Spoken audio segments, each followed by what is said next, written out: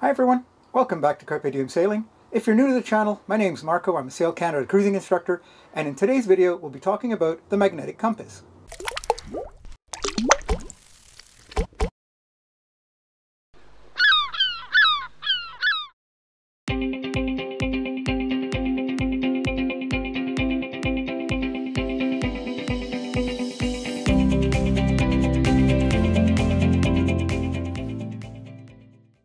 Welcome to episode 36, the magnetic compass. For show notes and helpful checklists, please go to www.carpediemsailing.com/shownotes. I have included a link in the description below. And now, let's get started.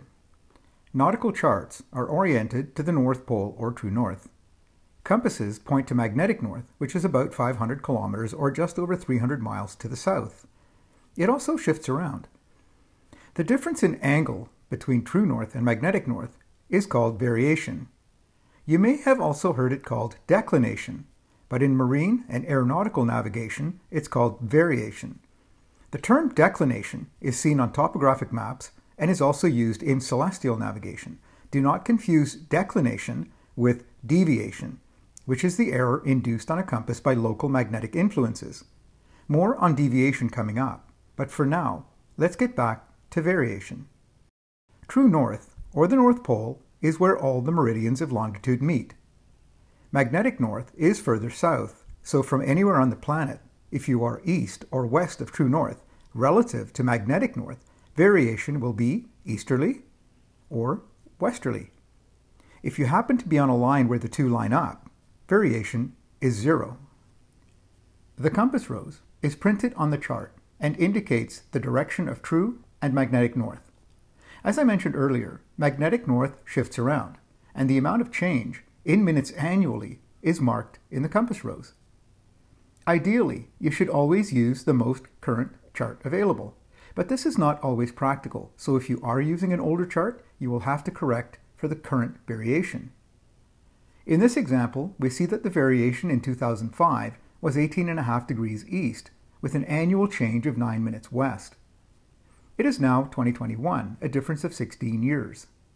16 times 9 equals 144 minutes, or 2 degrees and 24 minutes.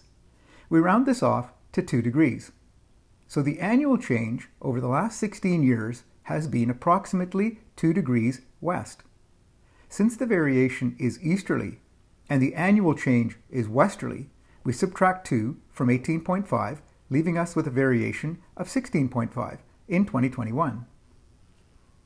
I will get into how to correct a bearing for variation in a little bit, but for right now, I want to get into deviation. Deviation is the error created by magnetic influences on the boat, such as ferrous metals, electric fields, and so on. There are small magnets built into the ship's compass to correct for most of these influences, and this is achieved by swinging the compass in order to determine and correct the errors. Normally, this is best done by a professional compass swinger. Any deviation left not corrected is then noted and tabulated in a deviation table. Using the deviation table, a magnetic bearing can then be corrected to achieve a compass bearing, in other words, the course to steer. So now let's work on applying these corrections. The acronym TVMDC stands for True, Variation, Magnetic, Deviation, and finally, compass. The mnemonic TV makes dull children Saturday evening will help you remember the order and that you need to subtract easterly corrections and add westerly corrections when converting from true to magnetic. Conversely, if you're working in the other direction, CDMVT, you would add easterly and subtract westerly corrections. Here, the mnemonic Can Dead Men Vote Twice at Easter might help as a memory aid. Finally, a third option, which I personally like, is cadet. When converting from compass to true, add east. I've also drawn up this plotting sheet, which will be available in the show notes on our website. Here, it is just a matter of plugging in the numbers and applying the correct conversion found as a reminder in the far right column. So let's work through an example. Starting with a true bearing of 090 degrees and a corrected variation for 2021 of 016.5 degrees east, we subtract the easterly variation, which gives us a magnetic bearing of 073.5 degrees. Remember, a magnetic bearing does not take deviation into account.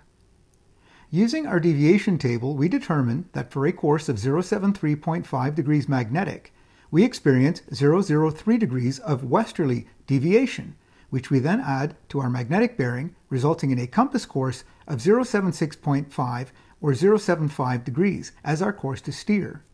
It is easier with a typical sailing compass to steer to the nearest multiple of 5.